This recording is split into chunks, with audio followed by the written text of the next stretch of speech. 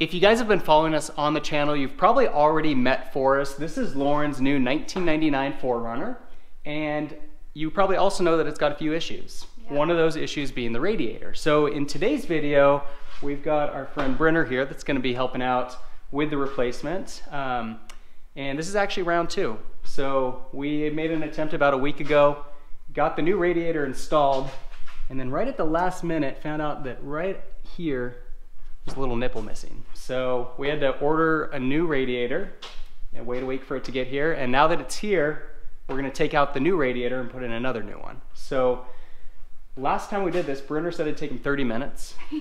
Ended up being 2 hours before we got it in with the broken one, and then we noticed it at the very last step. Yep. Yeah. So now that you've got some experience, what's your guess? How long is it gonna take? Hour and a half. Oh, I was guessing 45 minutes. I figured that too, after you've already got experience, like you know what you're doing now. If everything goes right, which it should, because we've already done it. So we've already drained everything, so we don't have to wait for it to drain. I'll give it an hour. Okay, Lauryn and I are both at 45 minutes. Okay. Wait, let's check the new one. I already checked it. Yeah, so this is a good lesson for you guys. If you're gonna replace a radiator in your vehicle, make sure that you check things ahead of time. Right here, this bad boy. Missing. So we got it. I don't see anything else that's broken, but we should probably take another quick look and just make sure. Brenner, what do you think? Looks good to me. Looks good to you? Yeah. Now we know if we put it in this time and it's broken, we broke it. Yeah. Now, actually the really handy thing about this was that we weren't really certain that whether we broke it or whether it came broken, but because we were making a video, we were able to go back to the original footage early on and found some clips where it was actually broken before we put it in. So made us feel good about returning it. I was able to send some photos to the seller on eBay and let them know about it. So yeah, check your parts before you install them. Check your parts. Yeah, that's for sure. So with that said, let's get started with this install. So the first thing we're gonna do is we're gonna take out the 6 bolts underneath on the skid plate. There are, I don't know if you can see this, there's one here, 2, 3, 4, 5, and then 6 is up in there. Also, it's important to note that there is also a clip underneath holding the skid plate in, and so you will have to undo that clip. All right, so first we're gonna take off the first bottom hose on the right side. It's a little clamp. You can get like, I got some of these. Grab it, put them right on, squeeze them, pull back the clamp, just like that.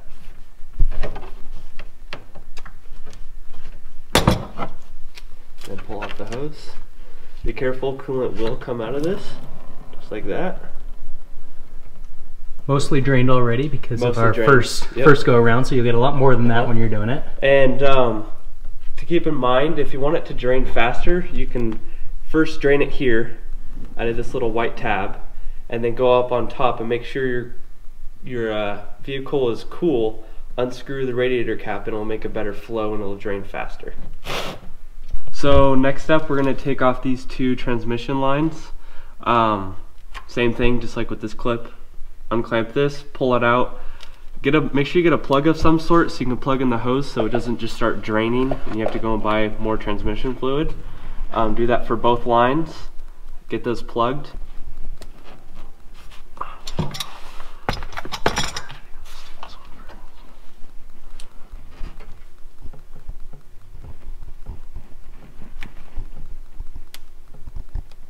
Alright, so I'm going to take this other clamp off, same thing.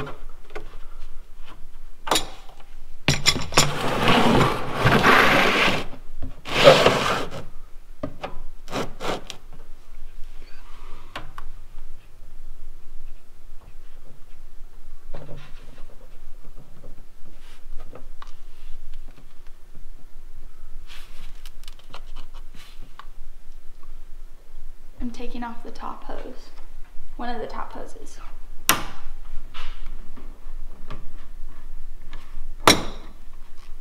There was nothing in it? Oh, you're good. How do you get these things off? You gotta be aggressive with it. There you go. So there's that one, and then next we're gonna take out these bolts. We already pulled off this little one. Yeah, usually there's a nipple right here. pull it off, you could just tuck it right around here so it's out of your way. And same with this one, kind of tuck it away. If your hoses are worn out, you want to replace those too. So you want to check and see if they're cracked or showing any age. These look like they're in okay shape. All right, so after you got all your hoses, these 2 on top, 3 down below, we're gonna take off the fan shroud. There are 2 bolts on each side, and they're 10 millimeters. All right, so we're gonna take the shroud out. There's a piece, if you come over here, there's a little U-piece that goes under this, and it has 4 clips, and you'll just clip them out. After those clip out, you can just pull right up, just like this, and it comes out. Next step, there are 4 bolts, 12 millimeter, 2 right here, and 2 down there. So I'll do the tops first. After you got the last bolt, make sure you got a hold of it.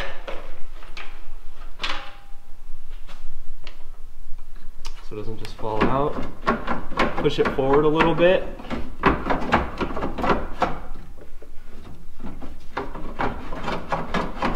Get it out of the little clamps. And you'll just go up. Be careful with the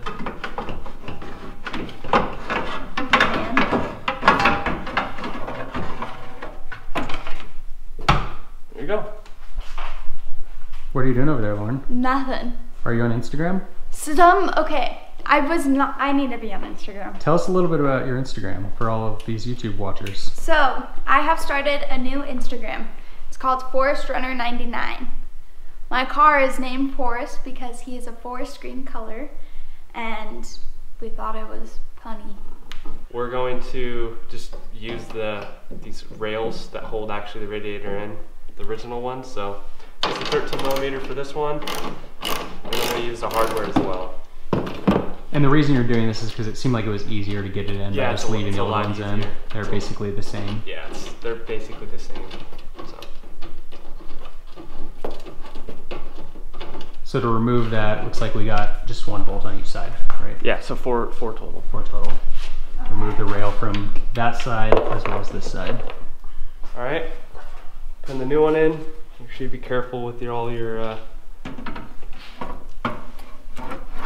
connections. So it's used by like a little clamp right here. So these sides have these little rails right here. I don't know if you can see this.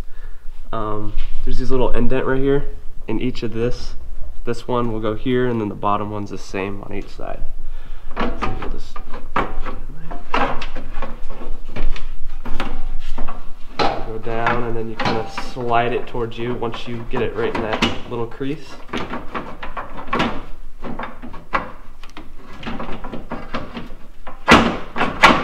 There it goes, just like that. Yep, and then you got this guy. You can slide it in here. And that came off of the new radiator. Came off the new one, yeah. So you'll slide it just like this on each side. And then you'll grab your bolt.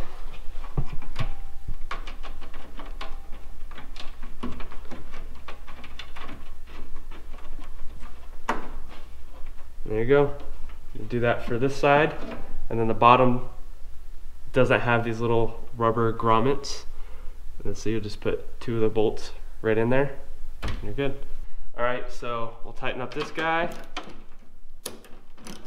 Same thing, 13 millimeter. So we're gonna put the fan shroud in. Just slips right down in there. And you're gonna get your 4 bolts, line them up. We're gonna put the 3 hoses back in. So we'll do the actual coolant one first. So we actually plug this with a paper towel so it doesn't just leak everywhere. Take the old cap off. Put it back on. Get your clamps over here. Transmission line. The large hose goes into the one closest to the coolant hose. Last one.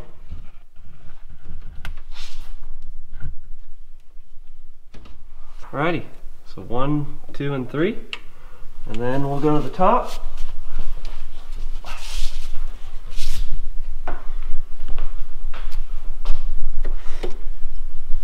grab this guy, put it on here, do this with your fingers, super loose. And this guy, take the cap off, put this hose on, get your vice grips, get your old radiator cap. If it was broken, replace it. If not, put it right on there. I'm putting on the last cap. The only cap. The only cap. There you go. I should be a mechanic, can I say?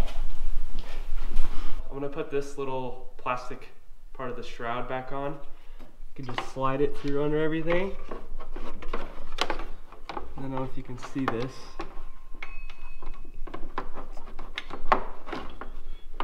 See my hand right here? Where I'm pointing? I don't know if you can see this.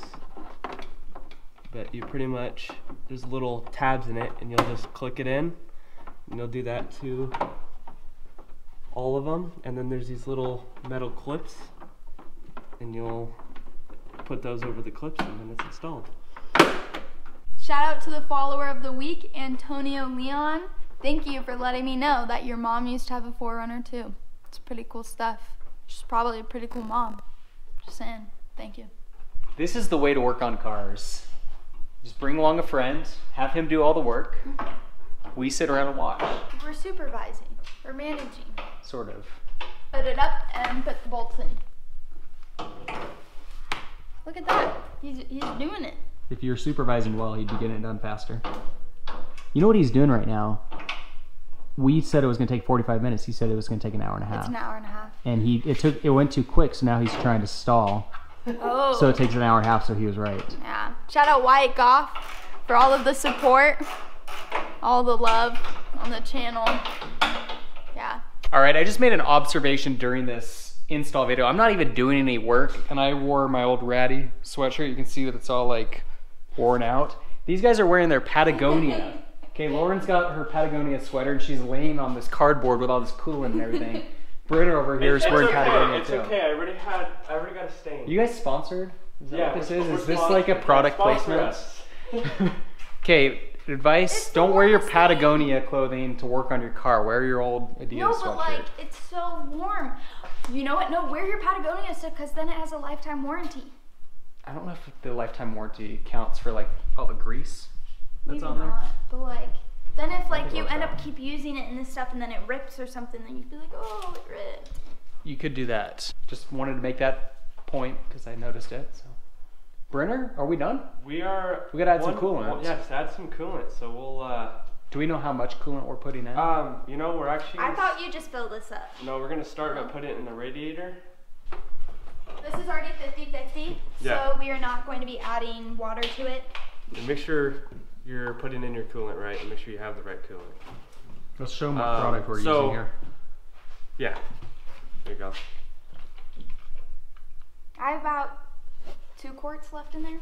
So if you don't have a funnel, which we do, but I'll show you if you don't. If you have a really full bottle, you actually want to pour it sideways.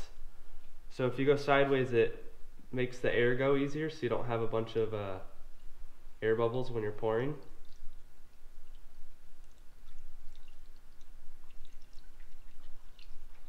I've done this many times, poured in coolant because my old radiator was cracked. Let me tell you, it was not that easy. It went everywhere. Unpopular opinion, I think 4Runners are cooler than Tacomas. What? You don't think so? Let's see what the viewers think. Tacomas or 4Runners? I actually own both now because we have a Yeah, Tacoma what and do a you 4Runner. think?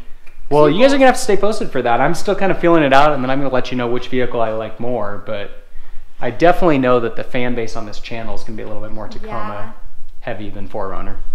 Well, it was an unpopular opinion. So here's full brand new bottle. Do you want the No, funnel? this is how you do it right here.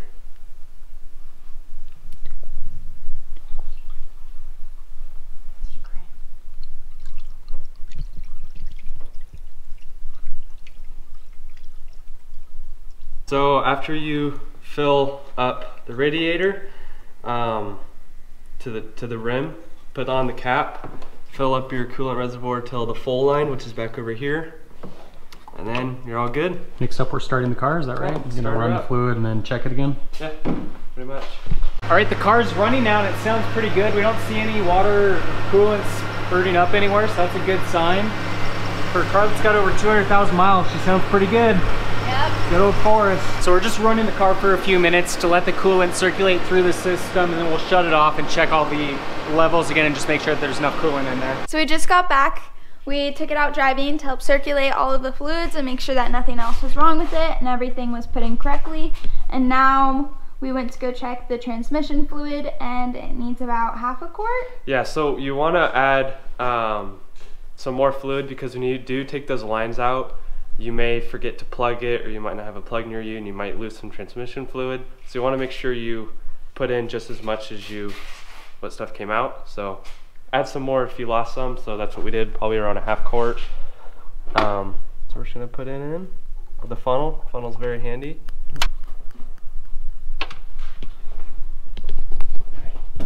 We're gonna done. Throw the dipstick in, check it to make sure it's at the right levels, and then she's set. Yeah. And I can finally take her out of Mike's driveway. Yeah, pretty exciting. Done. All right, the radiator is in. There's no puddles under the vehicle, no smoke or anything, so it seems like maybe Brenner was successful. He didn't look up any instructions on this. He just went for it and looks like it worked out all right. Our only real snafu was not checking the part to begin with before we first installed it, so make sure that you guys do that. Subscribe for more videos of Run 4Runner 99. In the meantime, thanks for watching.